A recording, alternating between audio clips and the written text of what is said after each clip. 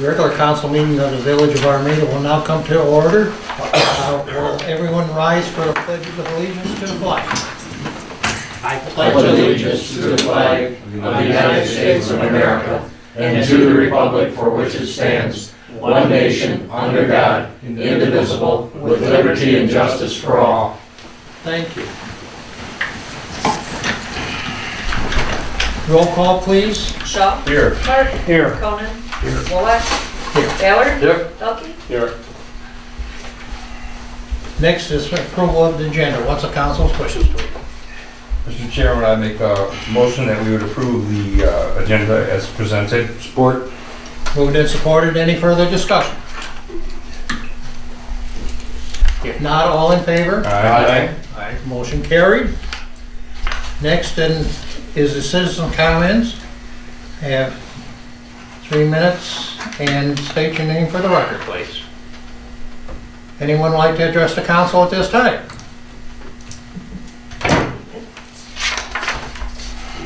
Well, we have none. So tonight there is no presentations, and we're going to move to administrative reports. F&B is here, and also Mr. Clark's department, the sewer department. Mr. Clark first. Sure. Since Scott is here, I'll turn it over to him to give the report. The November 2018 discharge monitoring report has been submitted to the MDQ.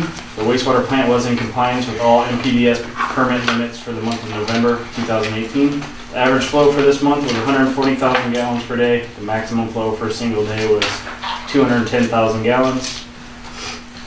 This part we've discussed in the last few meetings, but we'll go over it because we actually supplied a memo now that kind of clarifies it a little more. The arsenic concentrations in the biosolids that was collected on August 29th was 70.3 milligrams per kilogram. We have submitted a memo to Steve Clark, and now in this report it's located in Appendix G.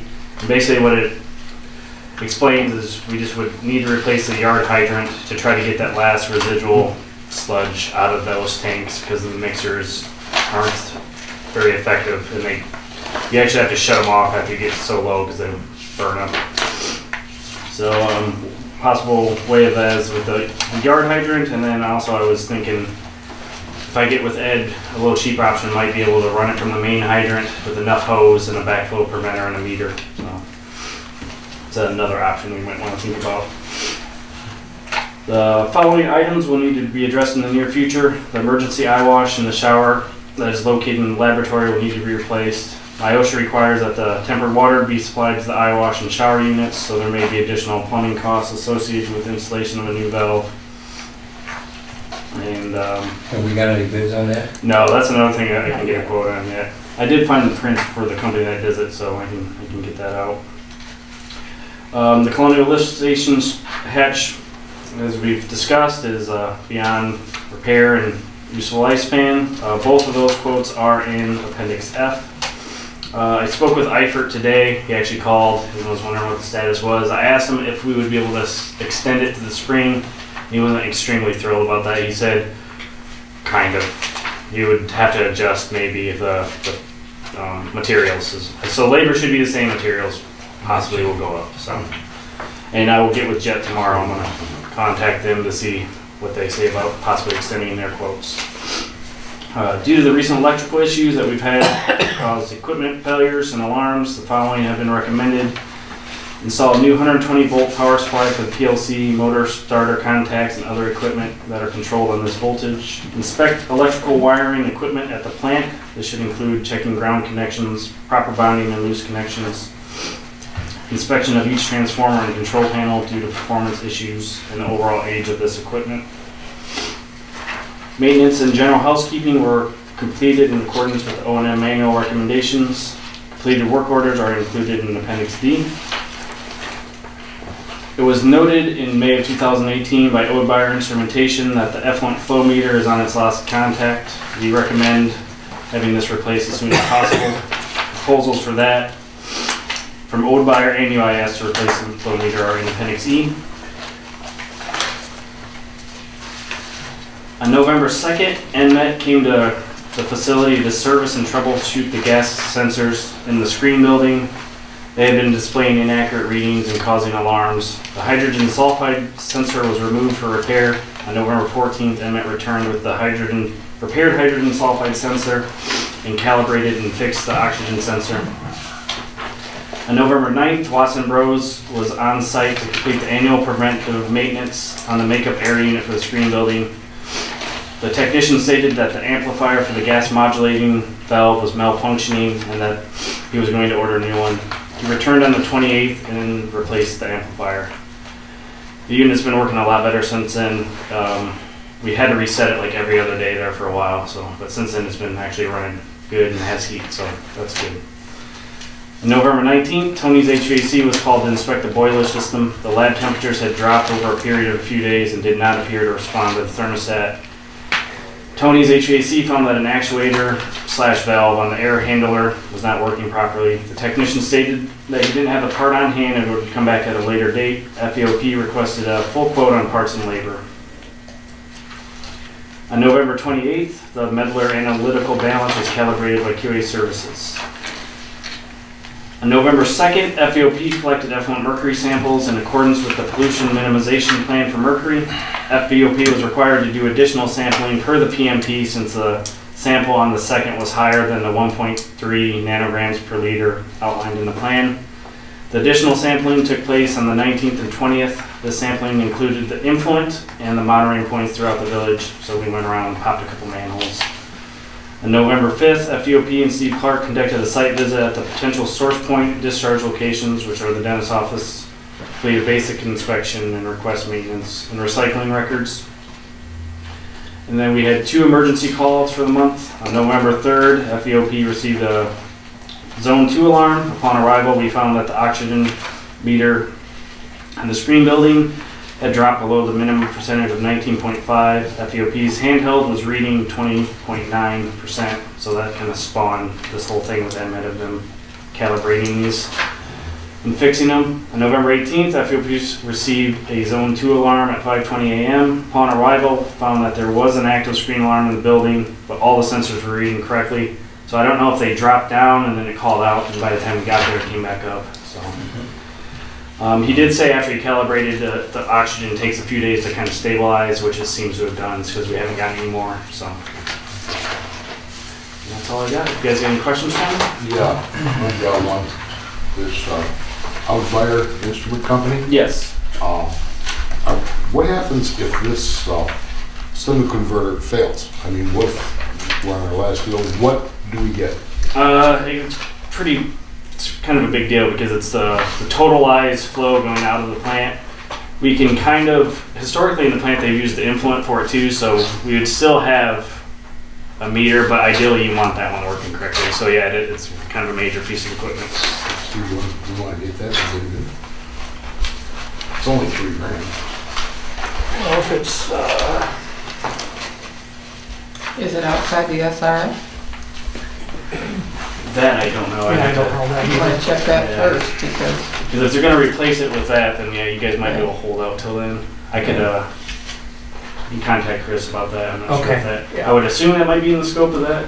I would Yeah, I would think hope, so. yeah. Yeah, I would hope too. So, Okay, we'll check Okay, into good. that. Yeah. Because yeah, if it is, we probably can hold out. And like I said, they've historically reported some of the flows off of the influent anyway. So, but yeah, it is important for sure. Thank you, Scott. Thank you.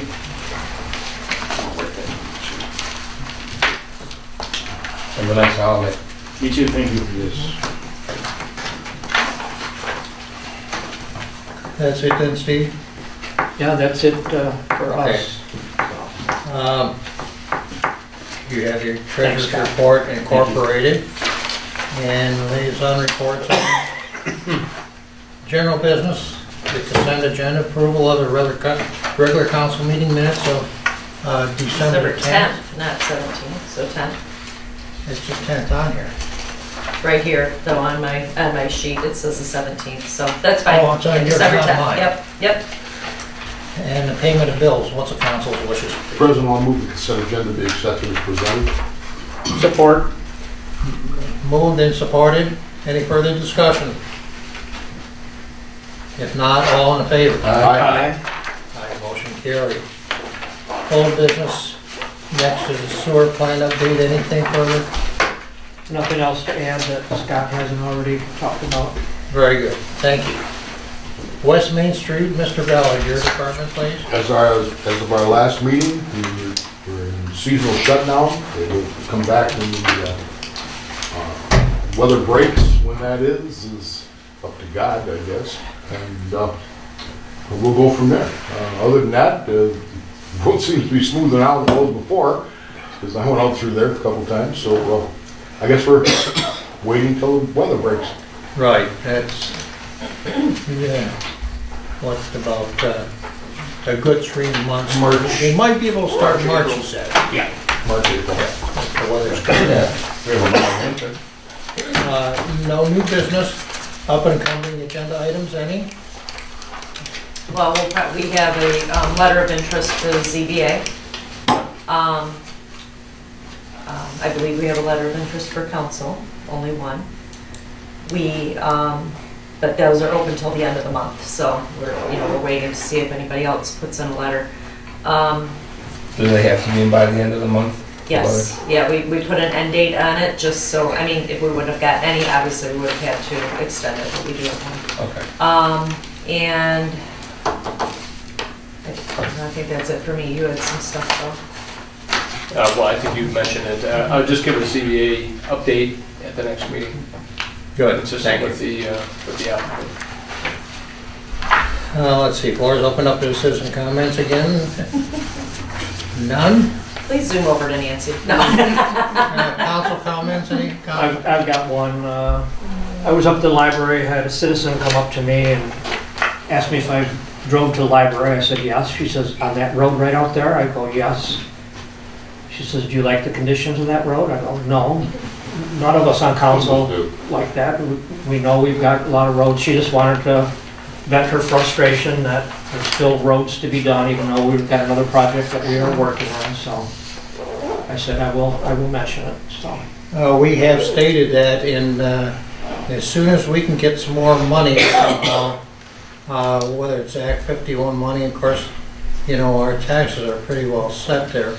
So, but as soon as we can, Mr. Ballard has already addressed that well, issue. and one other aspect of the road thing too is the pipes underground. We don't want to be putting new roads over 80 and 100-year-old pipes. So it's not just money for the road; it's money for the underground. Did you explain that to her, Steve, or no? Yeah. Well, the infrastructure is very important. So, okay, very good. Thank you. Any community events at this time to be addressed? Santa comes this weekend, Saturday. Yeah, flies in for the hay rides. It's a fun tradition. I'm not sure what the time is. So. You know what? I don't know for sure. I believe it's 1. 12:30, 1 o'clock. Yeah. I don't know what time you load the wagons though, but I'm sure if you find a lion, they can tell you. Now, we don't have a closed session tonight, and I'll entertain a motion for adjournment, please. Mr. President, I would like to wish all of our constituents and our residents a very Merry Christmas and a happy holiday season. With that being said, the time is 7:14, and I will so move to adjourn. Second. Moved and second. Was that you, Mike? Yeah. Any further discussion? If not, all in favor? Aye. Aye, motion carried. Merry Christmas. So Merry Christmas to everybody. And to all of